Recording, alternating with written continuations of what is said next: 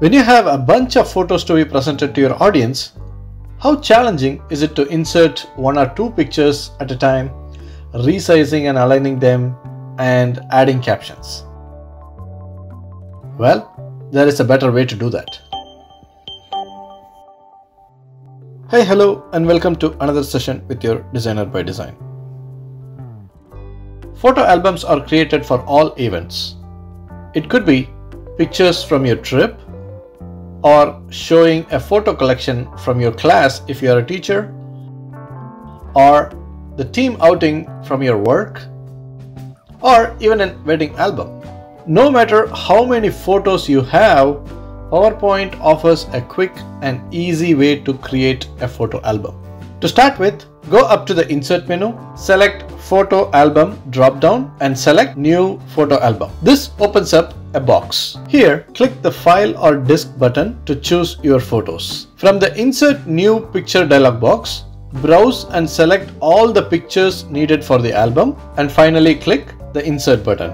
If you see here, all the selected pictures are listed and numbered in an order. You have options to choose one or more photos and have them reordered. The next step is to select a picture layout. The default is Fit to Slide.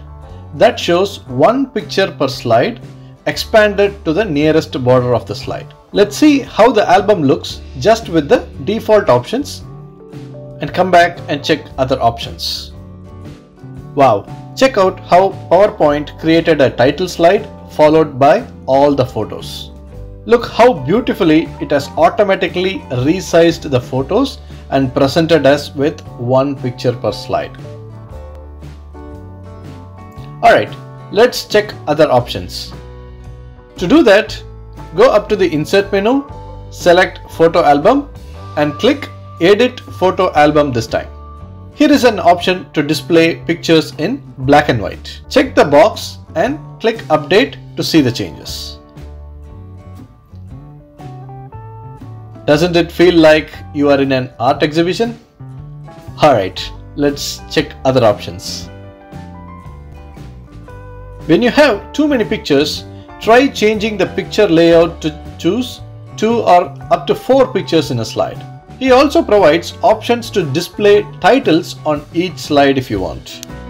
Up next is a selection of frame shape. You can choose from a variety of options like rounded rectangle or soft edge, simple or compound frame in both black or white color. Apart from this, PowerPoint also provides you with predefined album design themes. Once selected, click on the Update button to see the changes. Wow, this is even better as an album, right?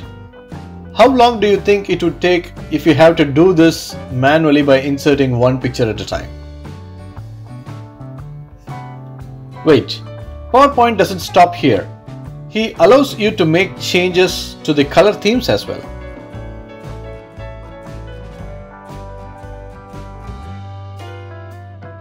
And if you want the pictures titled, simply check the box that says Caption below all pictures.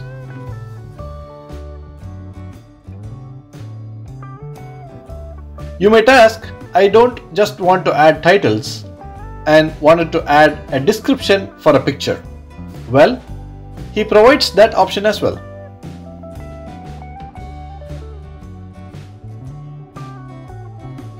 Let's say if I want to add description to the picture Lone Tree Sunrise, I would select one picture above and click New Text Box.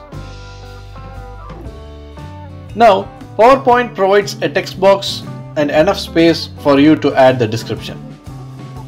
Here you can edit the text box and add your description. Let me add a sample text. Well, here is another tip for you. To add a random sample text, type equal to LOREM and the function. This automatically fills with dummy text. If you don't know what lorem ipsum is, it's simply a dummy text in the printing and typesetting industry. Once you have created the photo album, you can just treat that as any regular slide and make any changes to it. For example, I'm going to add slide numbers. The slide numbers are placed according to the selected theme. Another feature that it provides is to adjust the photo's color and brightness. You may select one or more pictures and have the color and brightness adjusted. It also allows you to rotate the images. Again, it doesn't mean you have to do it here. You could do that even in the slide, but here it provides the option to bulk select the photos and do all at one shot. Now that you know how to create a photo album, let's see how we can export them. For easy distribution, you may want to save as PDF. Adobe Reader also provides options to view them in full screen, just like your slideshow. The other export option is to save as video.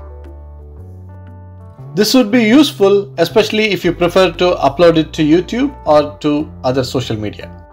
The progress bar here shows the video conversion process. If you wish, you may even add transition effects and timing to each slide using the animation tab.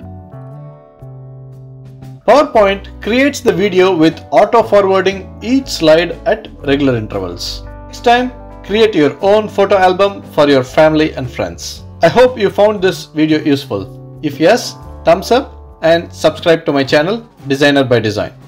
See you in another video. Bye now.